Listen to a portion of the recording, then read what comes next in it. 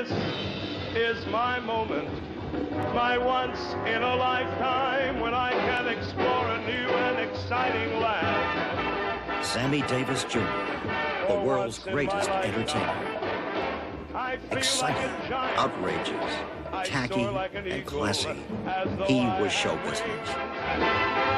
This is my moment, my destiny called me, though it may be once in a lifetime.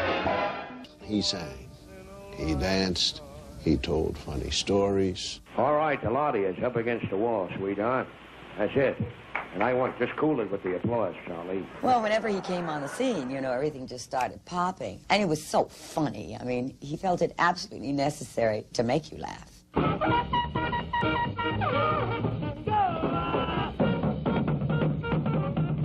When Sammy, Frank, and Dean hit Vegas, hit the Strip, or hit a club, or hit a restaurant, the whole town came alive. Ladies and gentlemen, Bob the Host.